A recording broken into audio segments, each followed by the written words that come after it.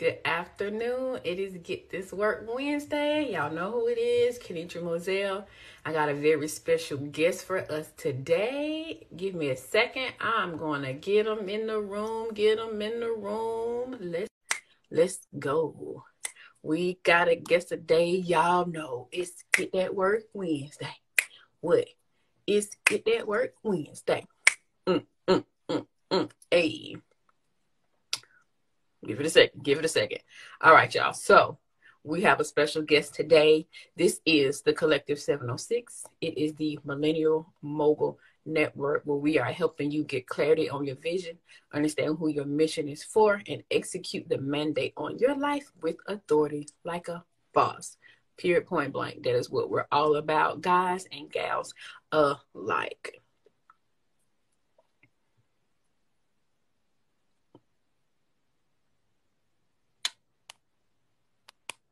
Hold on, y'all. Hold on. I'm out here. There we go. Okay, right. So I gave y'all that intro. And we getting ready to get my sis on. Like to hear it. Here it go. Oh, like to hear it. Oh, here it go. Oh, I'm calm now. Like to hear it go. Oh, man, we're going to have to turn you. I don't want to turn you.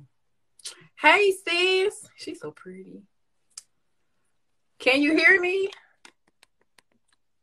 I can't hear you. Turn your volume up. Can you hear me? Yes.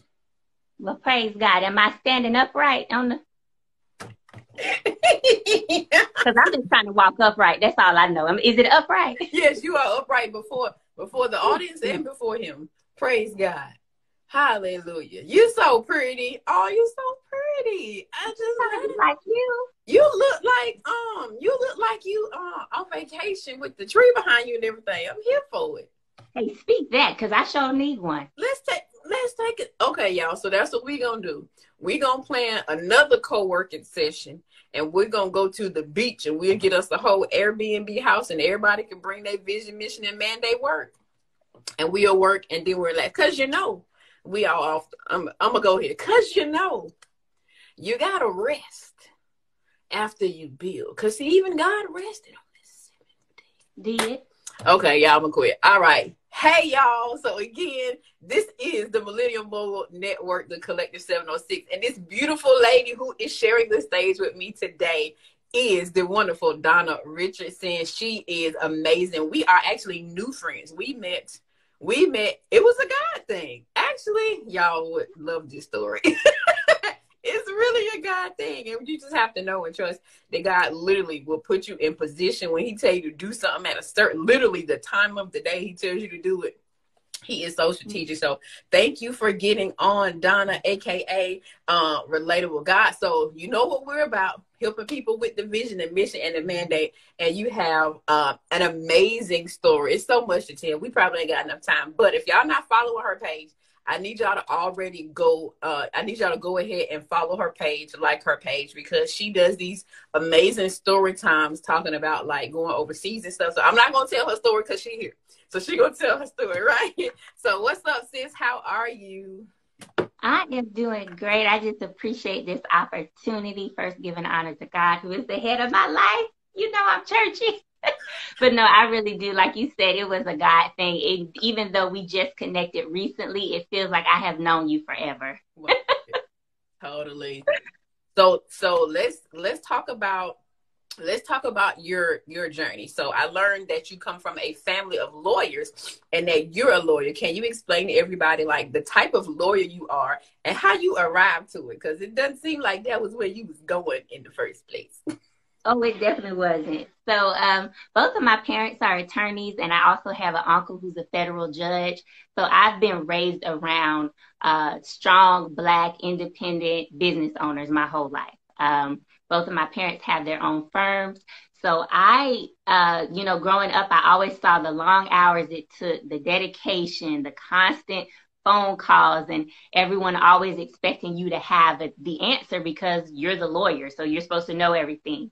And I just saw the tremendous amount of pressure. And even though my parents handled it so well, I had told myself that the last thing I wanted to be was somebody's lawyer. So it just so happened that as I went to college, I studied cultural anthropology simply because I loved learning about people. I love learning about different cultures. Growing up, we always took trips around different parts of the world. So I just love people. I loved different things, you know. And so I said, okay, well, in college, I guess what I will study is people. And so it was through learning about different people around the world that I learned also that there were a lot of human rights abuses going on.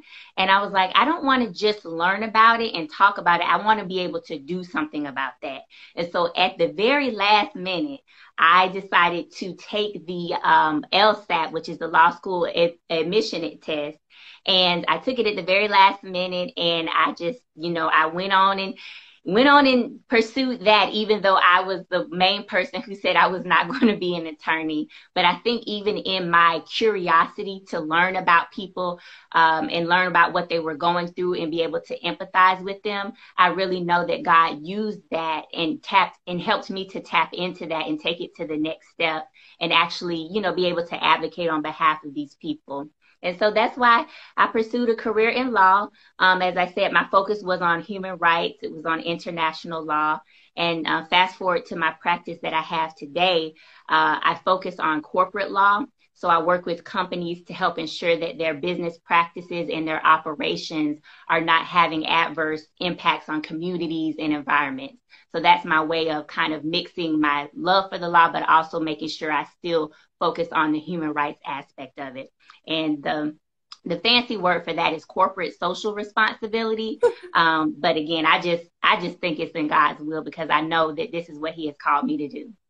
That's amazing. I appreciate how you put that terminology on it. Because, you know, I'm a little country out here. She be out here advocating for the people. Period. And that's right. a lot.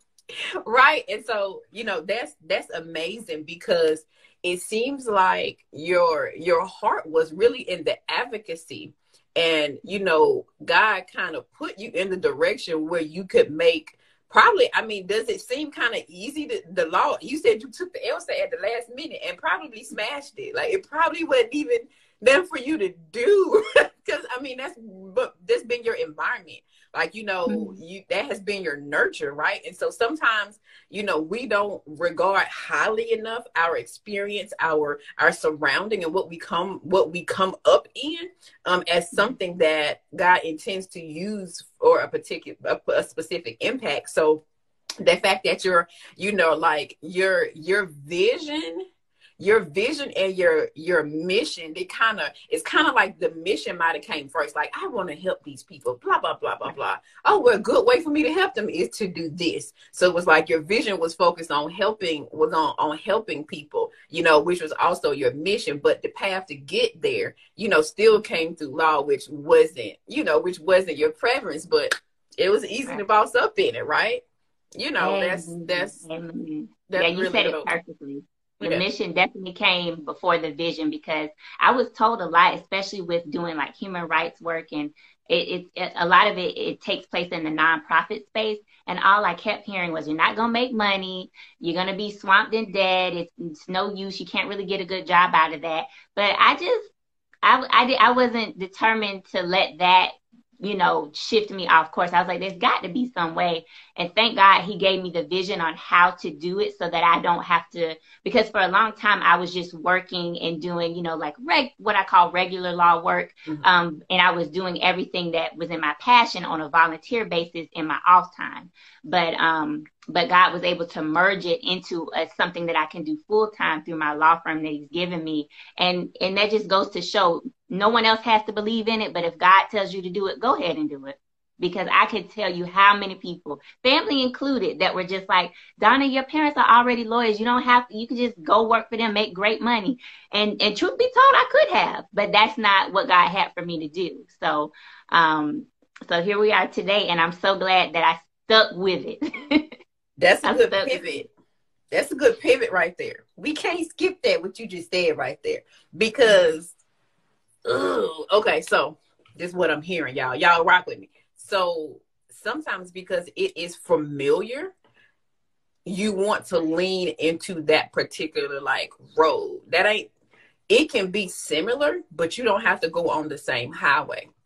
And so just because, oh, well, you can just do so and so, I can just do what God told me to do, you know, and we can't get comfortable riding on the coattails of somebody else's purpose in life. We have to walk out, you know, what our individual lane is. So, you know, it's no shade to mom and dad, you know, and family is a trip sometimes, because family wants you to do a certain thing a certain way because you represent the legacy and the family name. But in the same sense, the legacy of the kingdom is much greater than the family's name alone. And of course, we know that if you make the kingdom great, of course, you know, God is going to take care of us in our different businesses and things.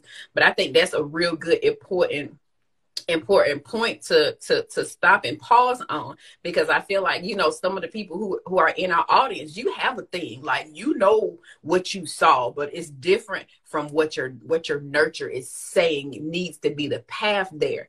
And so we have to contend sometimes with hey, Sister Marlo, we have to contend sometimes with how to arrive there. Yeah, I can imagine. Yeah. Definitely wasn't easy, but you know, it had to be either I was going to listen to God or not, you know. And at the end of the day, even though I spent so much time trying to make it work, just trying to do what he called me to do on like the back burner on a volunteer basis, that was not the assignment for me. Mm-hmm. So yeah, I do appreciate, you know, the path that he took me to, even though it was difficult, as I said, but that, you know, everybody's walk is going to look a little bit different, and that's okay. The problem was I wasn't okay with my walk looking so different from everybody else's. But once God helped me to get over me, then everything else was smooth sailing. Everybody lift your hands. Say, Lord, deliver me from me. Deliver me from me. That, sis, you talking right today. That ain't, because we just know so much. We're so committed. It's like we're committed to a level of comfort, but God deals with us on comfort, because eventually you will get uncomfortable enough where obedience literally is your only option. However, that don't need to be every time. It don't need to be every single time. Now, you out here wasting time. Let's do better. You know what? That's a good segue. Okay, because you are an author. So shout out to you. You are the first author on this platform. We haven't had any other authors. So shout out to you. Tell us about your book, and then speak to your journey to that book, because I know it was a little thing y'all had to work out. Oh, yeah. On that obedience part. And I was just saying, you know, God had to beat it out of me because I was not being obedient. God had given me the vision for my book, and I kept saying, but God, I got to do this law firm you done told me about. I got to run this. I got to do that. So you know how we always give God excuses for why we can't do what he clearly told us to do. So that was me for a long time. Then the pandemic came, and I had no choice but to sit down and do what he told me to do. So I had already been in the mindset of journaling. I started journaling after my brother passed away. And I would just journal things like dreams that I had, because God definitely speaks to me in dreams. And I would just write things that I just believed he was saying. I would write down my prayer requests. I would just write. And the reason I would write so much is because that's something that I kind of had to get used to in law school, reading and writing. And so coming out of that, I was just thinking, in order for me to remember everything God has given to me, I have to write it down. I have to make a record of it. Like, I was still kind of in that legal mindset. And so that's what I took to my journaling, even to the point of organizing my dreams and everything. I was kind of running it like a well-oiled machine. And so eventually I just came up. Well, no, I didn't come up, but God gave me the idea to start writing short stories based off of my journal entries. And this is actually one of my journals I brought. This is the one I'm currently using. And it's just filled with different things, different devotionals. I'm just writing. And so what I would do, I'm not the best with technology, I would come up with a story and then I would email it to myself. Just to, kind of make it more than just a journal entry. And so I looked in the folder where I was keeping all of the stories I had emailed to myself. And I'm like, this is like a lot of content. And so God had been speaking to me about this book. Other people had spoken that word over my life. And I was just like, okay, eventually. I mean, I'll get to it when I got time. Truth is, you ain't going to have time. You need to make time. That's the message on the day. Make time. Because you always going to have that excuse, I don't have time. And so really what produced is Relatable God. And it is a series of short stories about how we as believers, as followers, even as those who are kind of questioning their faith altogether, it's the perspective of how we treat God.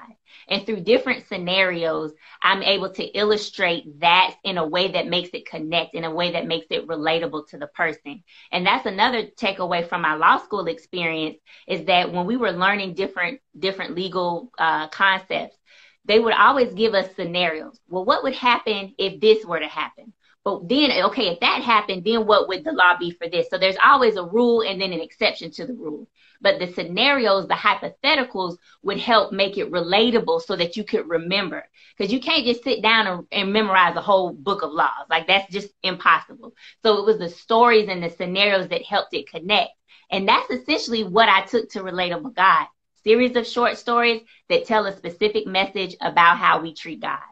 So in a nutshell, it all came together, never in a way that I planned, never in a way that I expected. Again, I didn't even know I was writing a book when I was journaling. I'm just thinking I'm keeping track of the messages God has given me personally. I never thought he would use that for me to, basically minister to different people. But that's where he has me. And I'm so thankful because it has been a beautiful journey. Even though my book, because of my disobedience, I didn't get it out on when I was actually supposed to. I did eventually get it out. And so that's why I just want to take this time to encourage you. If you have something that God has put on your heart, baby, you don't need another confirmation. You don't need to wait till the time is right. You don't need to get all these resources. Sometimes we can research stuff to death. Well, how do I start it? What's the process? Just do it. Just do it. Just do it. Right? You are right. The term for that is delayed obedience, which is still disobedience. We out here just rebelling, right? But what I think is amazing about God is, it's like he has built in a lifetime contingency plan for every person that's like in the earth. He got a lot of time. Like, how in the world? But he ain't bound to time, right? So that is amazing. But there is so much that comes in our obedience, and one of the things that is reoccurring when we do our Get This Work Wednesdays is that it's bigger than us. Oh, yeah. It's bigger than us. And I think that's a really important takeaway when it comes to it. Building your baby, whatever you're establishing, whatever your vision, mission, and mandate is for, understanding that it's bigger than you. You're just a vessel. We're just the vessels that God is using to deliver a specific kind of value. And you got to also understand that what you have is valuable. And when we put the brakes on doing things that God tells us to do, it's really us devaluing ourselves. Yeah. Like, just because it is the hardest thing. It is one of the hardest things that I think we have to push past, is understanding how big and amazing and brilliant that we are, because we are inside of us. Yeah. It's hard to see your greatness when your greatness is in you, but somebody outside of you say, girl, you bomb, you do this, you do that. You be like, I do all that, because we don't typically see it. And so when people boosting you up, it's not just because they gas and you poo. It's because you cannot see it. And so, we have to be obedient in what God is telling us to do, because he's trying to get value to the earth. And we are gifts to the earth. He put us here for that. That is actually why we're here. And so we got to align ourselves, with what God is telling us to do. So that's what it is. Bow, bow, bow. Yeah. And it's beautiful. Once you, like we said, once you get over yourself and really just let God have his way. The first the first story in Relatable God is called Down to Ride.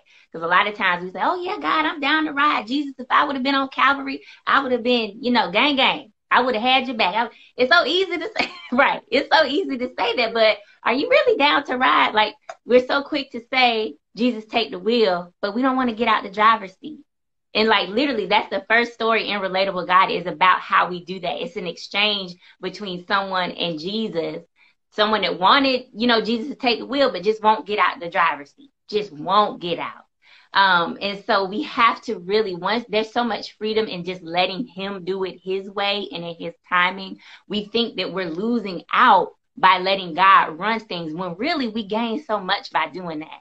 You don't know how much less stress I have, how much less anxiety I have now that I know for a fact because of what I've been through and where God has brought me, that he's really going to take care of it. I've seen it for myself. So all this, extra worrying and what could go wrong and all these hypotheticals I make up in my own mind, it's such a weight off not having to deal with that anymore. Not saying life is perfect. I still have disappointments. There's still struggles. However, I'm not adding to it by refusing to let him take the wheel. You better preach that. Will. That's good. That's good. I'll share because you talked about this a little bit earlier when you were sharing how there was a little bit of a tug of war between doing what you do with executing your passion, like your mission as nonprofit structure, and then being concerned about your LLC, like where we're actually making the money. And for my folks who are getting there, your nonprofit is something that's community based. You're giving back. It's not for profit versus your business being what's your income. That's what's making your money. And so I have had some recent experiences where God has been putting things on my heart to do from a nonprofit perspective. And it's just been like, okay, Lord, where this money gonna come from? I'm starting to get concerned. I'm telling y'all, no sooner than I did my journal, because I'm in a group and we do journaling. So I love that we're talking about journaling. We did the journaling, and it was like, that we give prompts, and God, what is it that I need to let go of, or that's keeping me from doing so-and-so. And it was just, you're afraid about so-and-so, and I've made provision for this, and I gave it to you to do. And God just told me, don't worry about the money. This is something that I'm giving you to do. So I'm going to make provision for you. No sooner than I finished that journal meeting with the folk, check my email, there was a message from the personnel file that said, here go a bonus. And the bonus was only $100 short of what I needed in money. So literally God had already taken care of it. So that thing is real when you talking about putting energy into your passion and still having your business and just trusting God to provide.